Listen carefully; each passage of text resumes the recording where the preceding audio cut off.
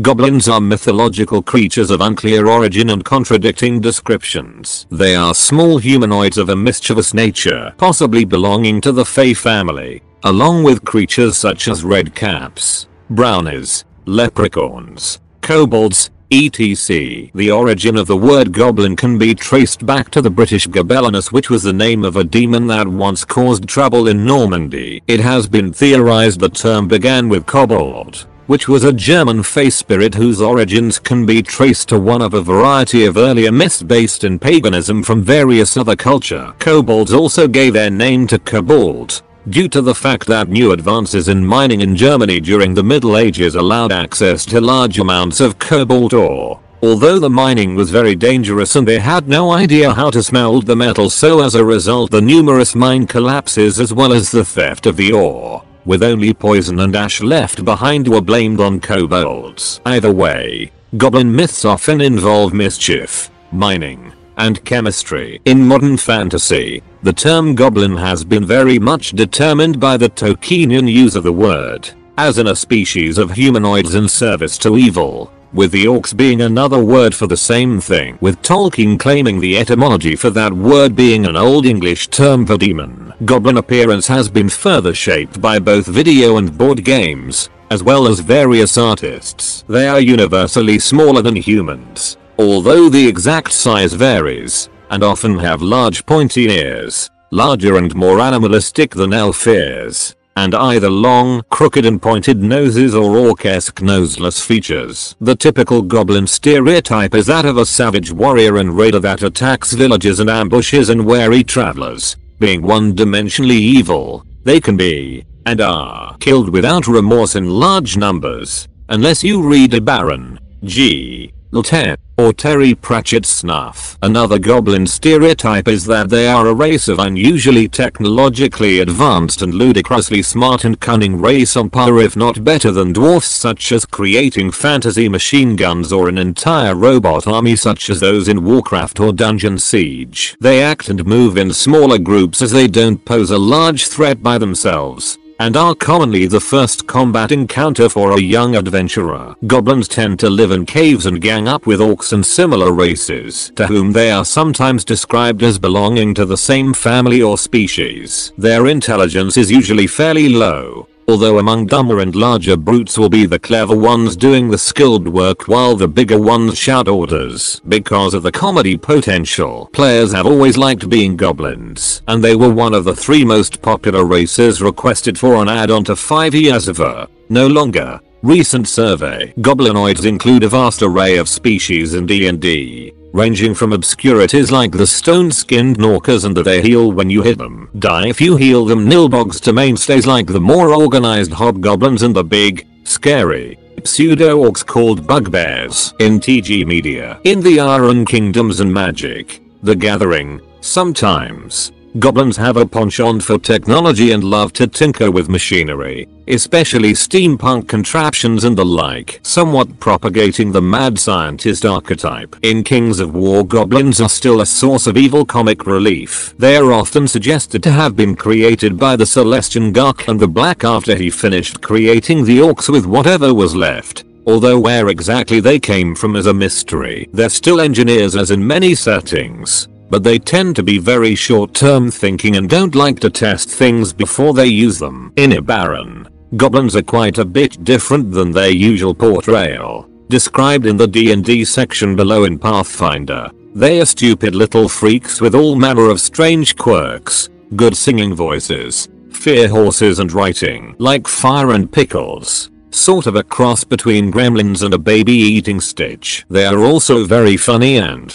somewhat lovable, and even have their own comic series. Surprisingly, despite being described as naturally inclined towards a mixture of chaotic stupid, easily distractible to the point of stopping combat mid-swing to chase a frog or pick their nose, and stupid evil, love of torturing anything smaller than them, behaviors, they have no mental penalties. Pathfinder also has a goblin variant called the Monkey Goblin, which is even stupider than regular goblins, but much stronger and more agile, using a rat-like prehensile tail to aid it in a life in the trees. In Maleforks, They're noseless hillbillies with very few womanfolk called gremlins, complete with straw hats, jug bands, blunderbusses, and lots of pigs. Also come in an Asian variant. Tolkien goblins. Tolkien was not consistent on the relationship between goblins and orcs. Initially he said that goblin was merely the halfling word for orc. Later works said that goblins were a subtype of orc. Later still works treated goblins and orcs like completely separate creatures.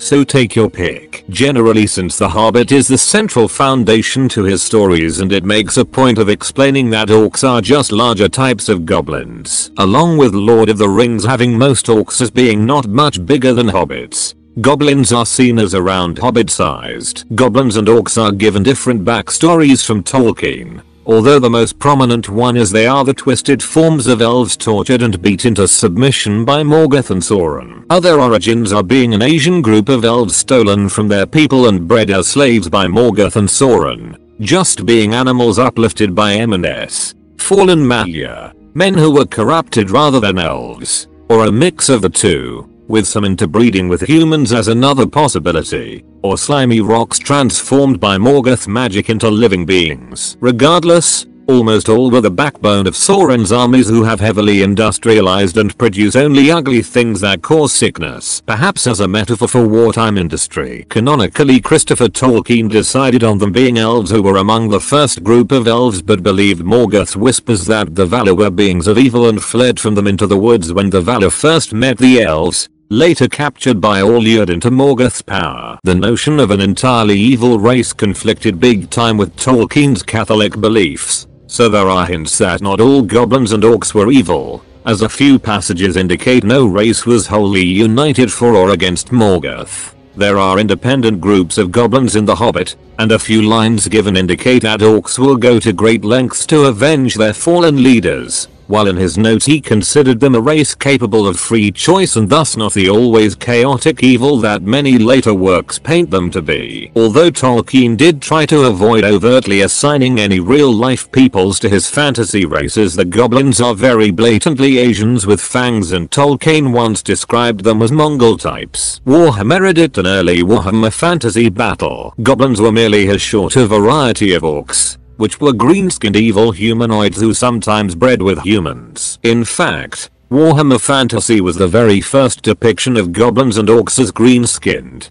something that has since become a staple of the races in pop culture. This is mostly because they came from model ranges that GW had lost the rights to sell like Tolkien and D&D, and needed to quickly rebrand them as something more generic to finish selling their existing inventory. With the creation of Warhammer 40,000, the goblins became grots, also called Gretchen, who like the orcs were actually a type of fungus ape. Between their legs is only two bulging spore sacs which burst upon death and grow into new grots orcs in the ground. After 40k had massive success, this was ported back into Warhammer Fantasy and goblins along with the orcs became fungus men. Some old school Warhammer fans have rejected this, and the term orcgener can make many on TG go into flashbacks about the arguments inspired between the old fags and new fags on the subject. In both settings, goblins grots are smaller greenskins who are extremely vicious but extremely cowardly and refuse to attack something unless they outnumber it 10 to 1, preferably more. Against non-threatening foes, however, they enjoy torturing them, and pals are subjected to horribly slow deaths to the chittering amusement of the tiny greenskins. In Warhammer Fantasy, goblins are independent of orcs, many living in their own tribes. A few even have their own gods,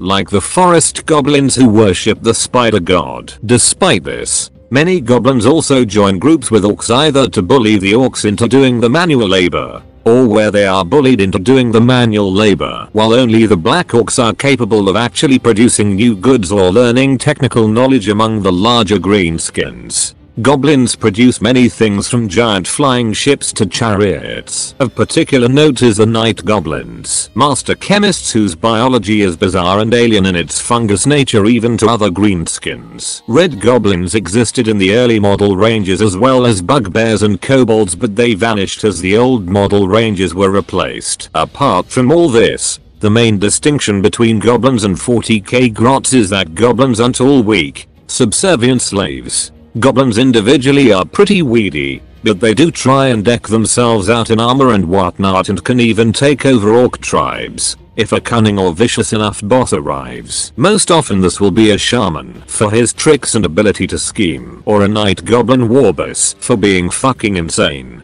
But even a normal, Aka Plains goblin warboss can be a significant threat. In 40k, grots have almost no freedom and are only found alongside their bigger kin. They're not the strongest, quickest, meanest, or anythingest compared to the orcs, except for being better shots and more cunning, to the point of generally being brighter. Though that's not saying much. In most cases they are at best assistants, at worst slaves and moving targets. The only exception is the Gretchen Revolutionary Committee, although that ended badly. They fare a little bitter in mech-controlled settlements where their technological know-how and small size are in more demand. They may even be allowed to make their own tanks. Small and scrappy, but dangerous, at least in both Warhammers. All greenskins speak in a British Cockney accent, with heavy Chev mixed in for variation. Goblins were renamed to grots in Age of Sigmar. D&D goblins. Dungeons and Dragons did not do anything particularly innovative with goblins. Instead,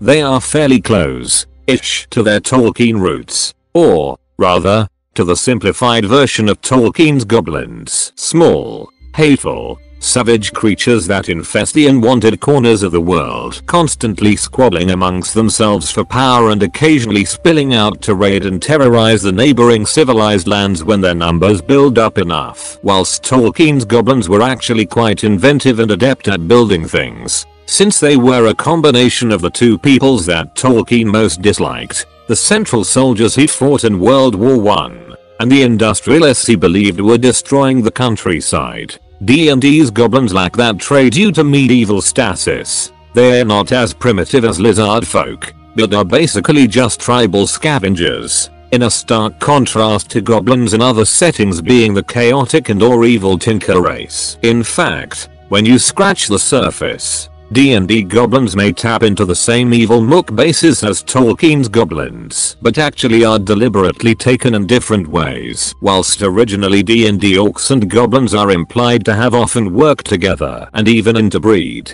by the time of Planescape the two were actually bitter enemies. The two races share the same heaven of Acheron, where they constantly war in an attempt to drive the other race to extinction. This even persisted into 3rd edition, when the orcs changed racial alignment of chaotic evil meant they shouldn't have been going to Acheron in the first place. This stands in stark contrast both to Tolkien, who initially said that orc and goblin were words in two different languages for the same race, and to other popular settings, such as Warhammer Fantasy and Warcraft, where goblins tend to be a strong racial ally to orcs. Some sourcebooks, usually setting dependent, present a more nuanced portrayal of them and give them a deeper culture than that, but for the most part, D&D goblins are your standard generic cannon fodder evil mook race. However, just like the orcs, goblins have a long history of being a potential PC race in Dungeons and Dragons. They've been playable in literally every single edition,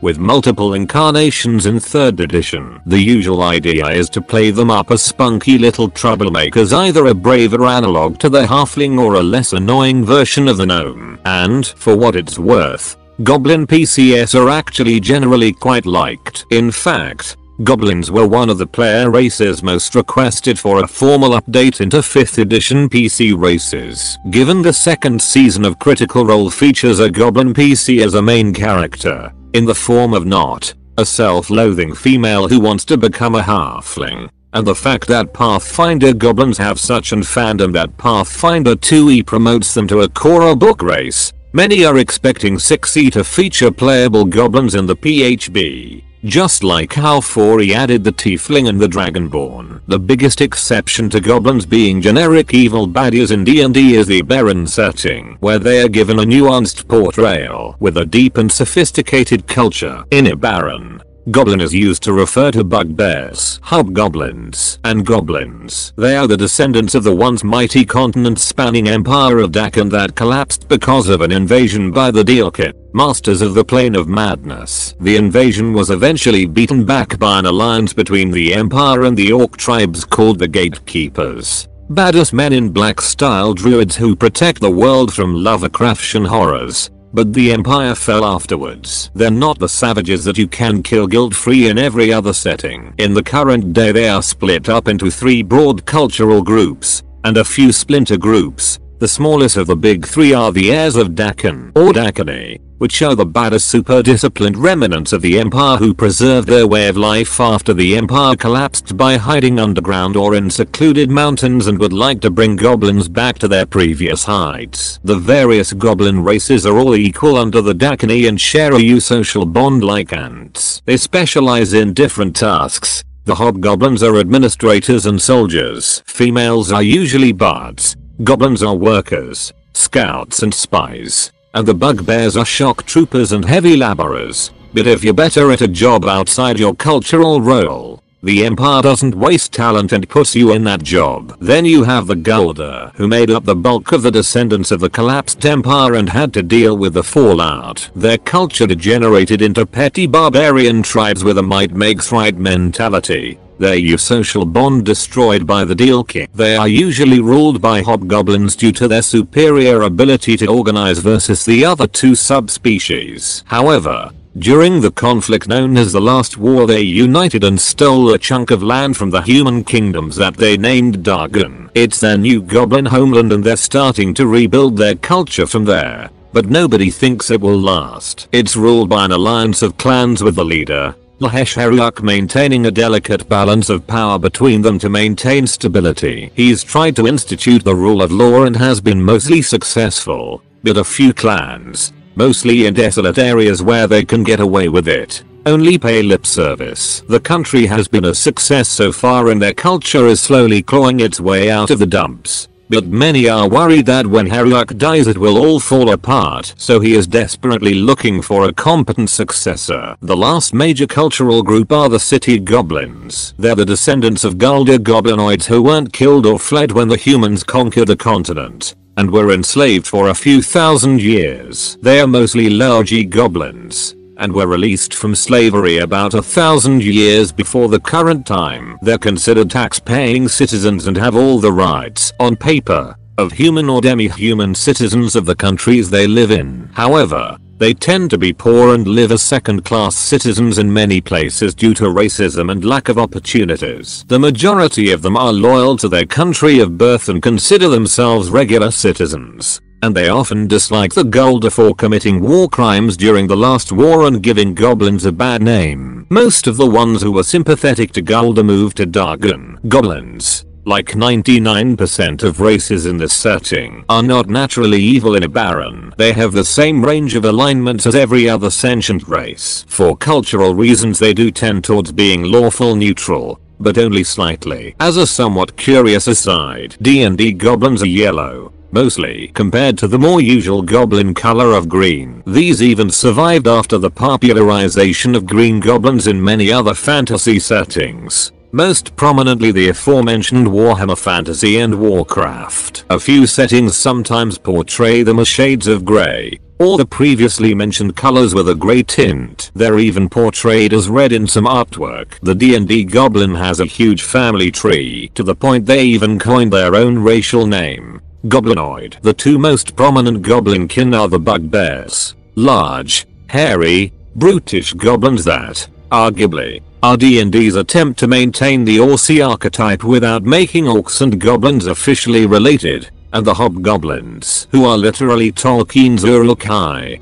So I hear you guys are into thick big titty wafers. Well, we got you covered at neckbeardia.co.uk, one-stop shop for Kumjar models. However, we do sell a lot more than just smut models. We got everything for running any fantasy settings and even some not grim dark science fiction models. In fact, we even have some anime inspired models and video game. But if models is not your thing, we also have some role-playing adventures and D&D 5e meme subclasses. Also, every video we will be giving away all our homebrew content to a subscriber of the channel. All you got to do to be in with a chance is subscribe. Today's winner is this guy. Well done. Claim your prize by contacting us via email at neckbeardiacontact@gmail.com. Now let's get back to the video. Half-goblins. Given the strong connections between goblins and orcs in some settings, particularly in Dungeons and Dragons older editions, and the existence of half-orcs, one may ask if there's ever been any love gift to half-goblins. Well, ironically, not really, though advanced Dungeons and Dragons claimed that goblinoids interbred with each other and with orcs all the time. That fluff was lost after the change to 3rd edition, which wanted to try and make the two races distinct. As for goblin-human crossbreeding, forget about it. They barely gave half-orcs any love. So you can imagine they'd be less than interested in half-goblins. Except there was one setting where goblinoids took the place of orcs. In the Dragonlance setting, orcs don't exist, being replaced by goblins and draconians, and so the half-goblin appeared there in 3.5's Races of Ansel and Sourcebook. Surprisingly, they're known for both being very self-confident and assured. In fact, their charisma penalty is described as stemming from coming across as too confident, making them seem overbearing or aggressive, in contrast to the propensity for wongsting endemic to half-orcs and half-elves in other settings. Very brave, in contrast to the traditional goblin cowardice, and with a drive to be peacemakers and diplomats, rather like half-elves. Essentially, rather than bitching about being rejected by both worlds, human and goblin, or about the lack of a true half-goblin culture, half-goblins are near universally driven to try and force the world to shape up and make a culture for them by bringing goblins and humans to work together in peace, which is actually kind of badass, and certainly a change from the norms for half-breeds. In essence, they are said to combine human ambition and drive with goblin ferocity and mob mentality. Half-goblins are described as looking more or less like human-sized goblins. Half-bugbears might be particularly hairy, and half-common goblins shorter than average,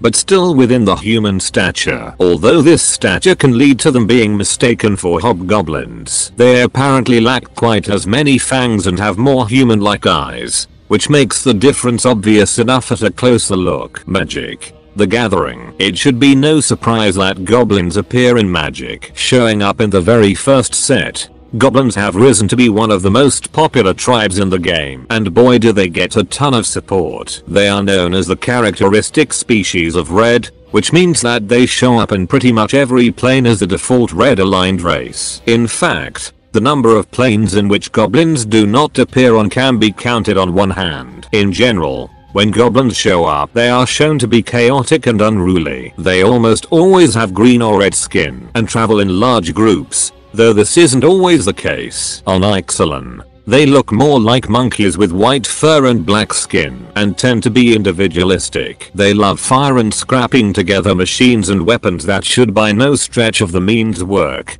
but they do. More often than not, these inventions require the sacrifice of another goblin to get it working properly. As a tribe, goblins often have small bodies and weak frames. When they show up with high power, it's usually at the cost of toughness. They are cheap to get out onto the battlefield, cheap to search up, and attack fast. They are perfect for aggressive red strategies, and they often come with ways to dump out even more goblins out onto the field. This usually comes in the form of goblin creature tokens, but some of the most powerful goblins let you dump them straight from your hand if you don't wipe the board, or take out the few key goblins holding the deck together. You can expect the battlefield to be swarming with the little guys, and you'll be losing fast. Goblins aren't always evil in MTG settings. Usually they're more of a footnote that don't even appear in any actual stories, and on cards they're portrayed often more destructive than outright evil. There are occasional appearances of goblins on less chaotic contexts such as Burrow's Recruit, which depicts a goblin footman. Mirrodin offers the biggest example of a heroic goblin,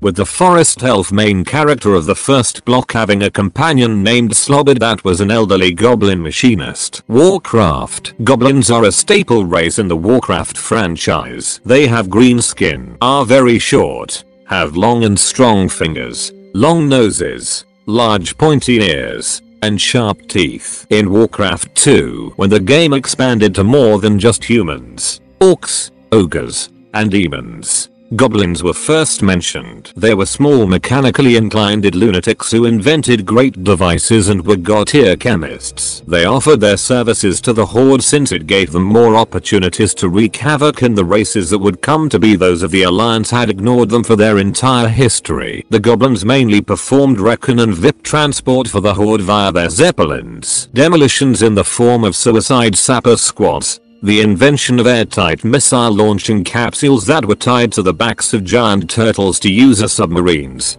and finally experimenting on their forest troll allies to transform them into giant berserkers. In secret they also helped the resident Soren, an insane evil dragon named Deathwing, in his various endeavors. Goblins were described as insane, sadistic, and greedy for gold. In Warcraft 3, Goblins became a neutral group. It was revealed only a small portion of the Goblin race actually worked with the Horde, while the others have always provided their services to anyone with gold to spend, and after the fall of the first Horde they have enforced that their own race remain entirely neutral to all factions. They did little of importance other than provide transportation for the various power players in this time. When the second Horde was building their capital of Durata, a small number of goblins led by world-famous Gazlo provided them with fair deals, which is itself a big deal for their race, for goblin services including demolition. In vanilla World of Warcraft, goblin lore expanded even further.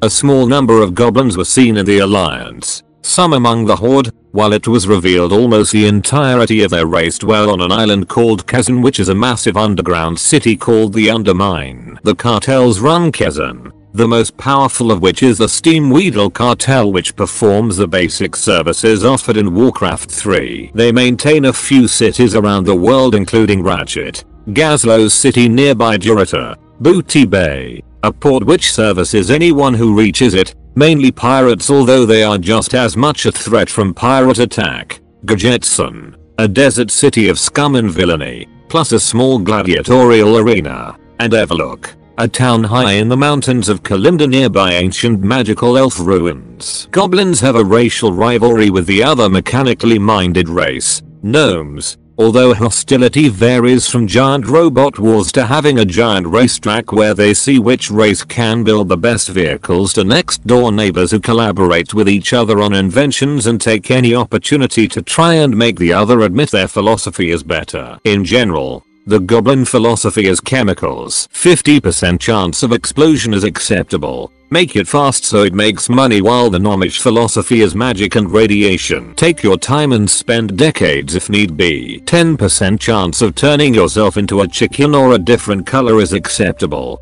Make it for the love of knowledge and invention. In Cataclysm, goblins received a major update as they became a player race. One of the cartels, which was one of the weaker ones, having their section of Kazan entirely on the surface, mainly producing pop culture, cars, sports, and edibles, joined the Horde after Deathwing set their portion of Kazan on fire. Since in the middle of a not football game a ball was kicked and hit him, their trade prince sold the entire cartel into slavery after charging them all their possessions for supposedly safe passage off the island, and the ships were caught in a naval battle between the Horde and Alliance. After conquering the island, they then joined the Horde, which was in the middle of becoming a fascist genocidal dictatorship again thanks to shit leaders. Also, their trade prince got to keep his job despite the mess he caused. They quickly upgraded the Horde from catapults to giant robots and from bow and arrow to machine guns. Then created their own new capital by completely renovating a huge chunk of the continent into the symbol of the Horde, complete with a Mount Rushmore of their racial leader. During the Kazan levels it was also revealed that goblins have become multicultural, taking on things previously alien to them like worship of the light and shamanism. Although the former is seen as a combination of medic and television evangelism, while the latter is perceived as cutting deals with nature. Kazan is very modern and has television, pop stars, sunglasses, champagne, fancy cars, neon lights, not Chinese food, electricity and light bulbs, and many other conveniences not seen elsewhere in the rest of the Renaissance setting outside the homeland of the gnomes. Goblin origins were also explained. In ancient times, Goblins were a semi-intelligent race of monkeys which were enslaved by island trolls and forced to mine a substance called Cagemite. Cagemite has a side effect of causing a huge boost to intelligence, although not coherent thought, in anyone who imbibes it. And one day the troll Savamasters entered the mines to whip their tiny laborers and were disintegrated with laser beams. Since then, the goblins have mined Cagemite and used it as an ingredient in ingestibles of all kinds,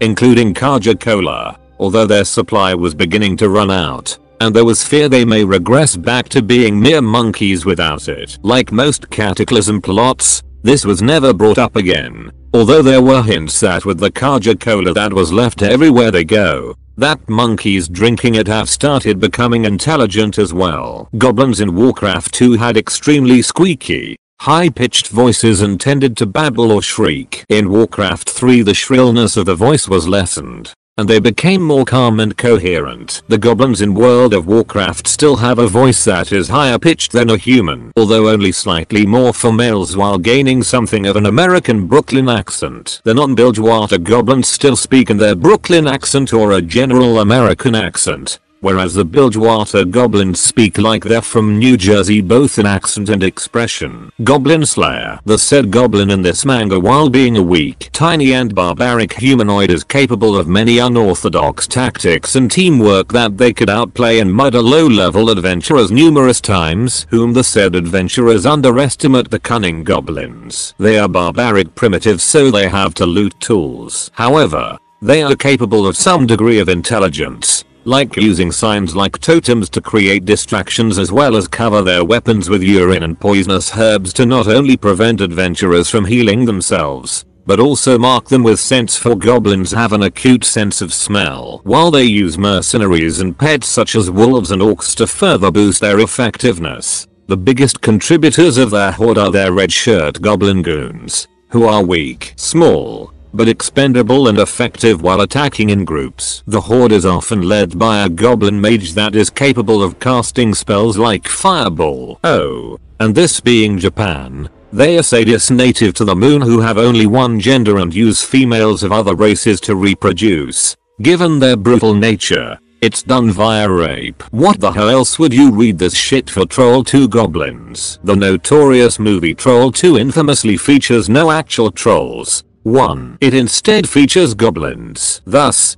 its presence in this article, who live in the town of Nilbog, it's goblin backwoods, and who, for the purposes of this movie, are vegetarian monsters who turn their human victims into plants via various potions and other concoctions. The writer-director was an Italian with issues. Okay, that being said, the Troll 2 goblins are worth mentioning just because vegetarian monsters who convert their prey into plants is a fairly good line for just how weird you can go with goblins, and also a good adventure seed that could be used for a minor World of Darkness mystery baddie. Monster girl depictions. Traditionally, the idea of goblins being monster girls was something of a niche. At best, most thought of them as just hideous, stupid, filthy little monsters who would want to put their dicks in that. Ironically, it was Warcraft that probably first sowed the seeds of female goblins being fuckable. Whilst the attractiveness of female goblins in that game is contentious, people must admit that they were better looking than the tumor-riddled,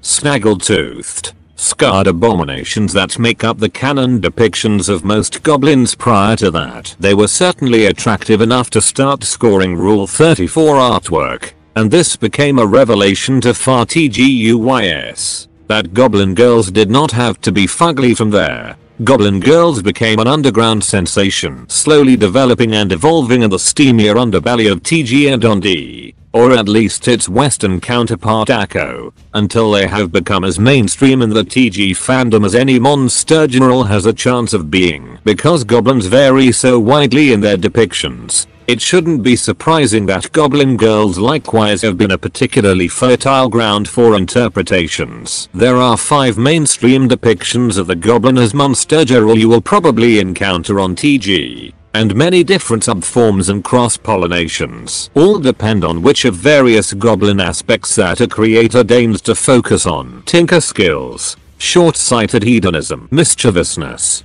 raw sexual appetites, and fertility. The pervy tinker archetype directly traces its roots back to Warcraft's Rule 34 goblins. This envisions goblins as a tetchy race with a strong loot streak, leading to them focusing their mad science skills on coming up with newer and more deviant ways of getting off, depending on the fundamental tech level of the setting and the creator's own tastes. This can range from aphrodisiac gas grenades and automated dildos to golems built as living sex engines and bimbifying transforming Magitech Reagans. Rule 34 interpretations of World of Warcraft lore can be counted as this, as well as rare goblins and corruption of champions that are mentally stable enough to keep their panties on. The shameless slut archetype likewise has its roots in Warcraft goblins, vis their canonical obsession with money, but is perhaps one of the more widely known generic archetypes as well. These goblins are hedonists who take a great deal of pride in their libido and their love of pleasure,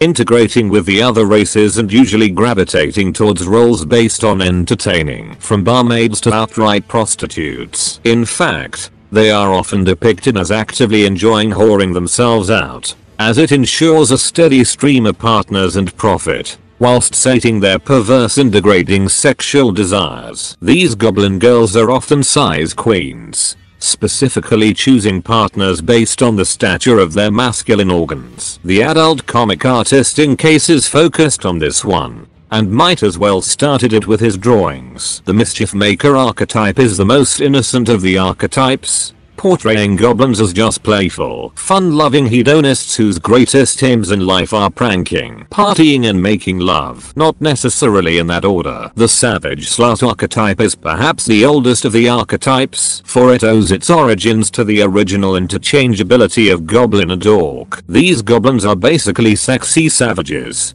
wild and primal little monstergerals who live a primitive lifestyle centered on hunting, playing, and of course capturing and having sex with men. Essentially, this depicts goblins as short stack or a loophole for masturbating to underage children orcs. Kenkow Cross Monster Girl Encyclopedia is focused on that. The breedophile archetype is, in comparison, probably the youngest of these archetypes. These goblins are defined by their racial pregnancy fetishism and by having bodies almost literally built to breed. Being impregnated is intensely orgasmic. Pregnancy either fills them with ecstasy, makes them incredibly horny, or both. Birth is a series of some of the most intense orgasms in their lives, and social standing often revolves around how many daughters they have to boss around.